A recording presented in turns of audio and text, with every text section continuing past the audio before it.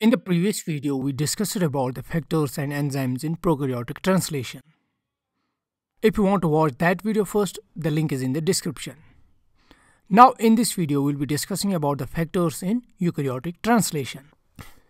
First, we have the mRNA molecule that provides the basic information in the form of codons, which code for amino acids. Here in this diagram, we see the triplet nucleotide as a codon on mRNA molecule.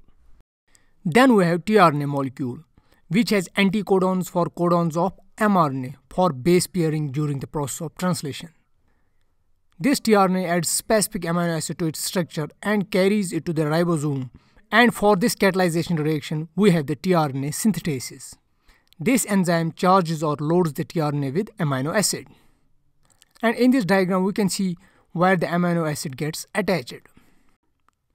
And finally, we have ribosome, which acts as ribozyme. It is a site for translation and has peptidyl transferase activity. Now let's get to the translation factors. We have the initiation factors, elongation factors, and release factors or termination factors. First, let's see what are the initiation factors. The first is the EIF1, that's eukaryotic initiation factor 1. It binds to E site of 40S subunit, and it also aids in the assembly of EIF2, tRNA, GTP and 40S subunit. Second is the EIF1A. This is homolog to bacterial IF1.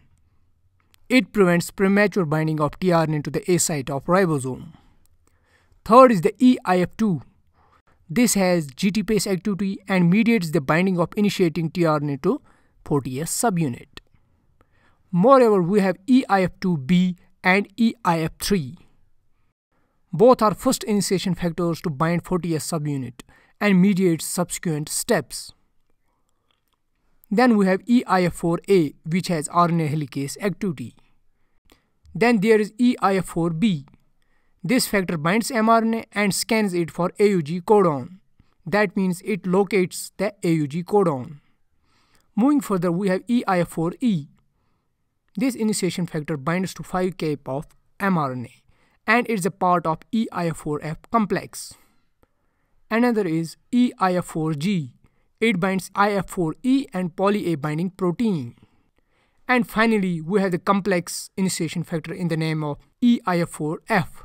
It's a complex factor consisting of three factors: EIF4E, EIF4A and EIF4G.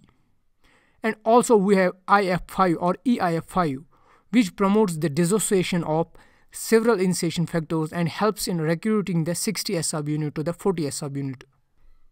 Then we have EIF5B, a GTPase homolog to bacterial IF2, which ensures dissociation of all factors before final ribosomal assembly. Now let's head towards elongation factors.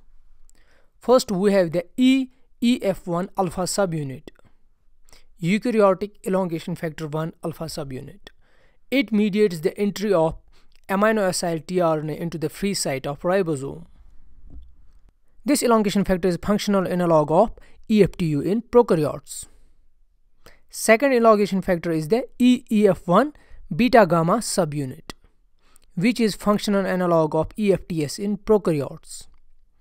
It serves as guanine exchange nucleotide factor for EEF1 and catalyzes release of GDP from EEF1. Third elongation factor is the EEF2, a functional analog of EEFG. It is a translocase enzyme which catalyzes the translocation of tRNA and mRNA down the ribosome. Now let's see what are the release factors. We have two classes of release factors in eukaryotes, class 1 and class 2. In class 1 we have ERF1 factor, and in class 2 we have ERF3. From class 1, ERF1 recognizes all the three stop codons viz. UAA, UAG and UGA. And from class 2 factors, the ERF3 helps in binding the GTP molecule with ERF1 factor. But still the specific role of ERF3 molecule is unknown. And at last we have the RRF, which is ribosomal recycling factor. This RRF plus elongation factor G, which is in eukaryotes EEF2, when both these factors combine, In presence of GTP, this mediates the dissociation of ribosomal units. So this concludes the factors in eukaryotes.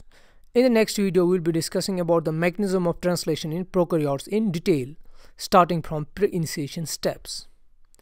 I hope you like the video. If you like it, give it a thumbs up. Do consider supporting my work on Patreon and also make sure to subscribe this channel. Thanks.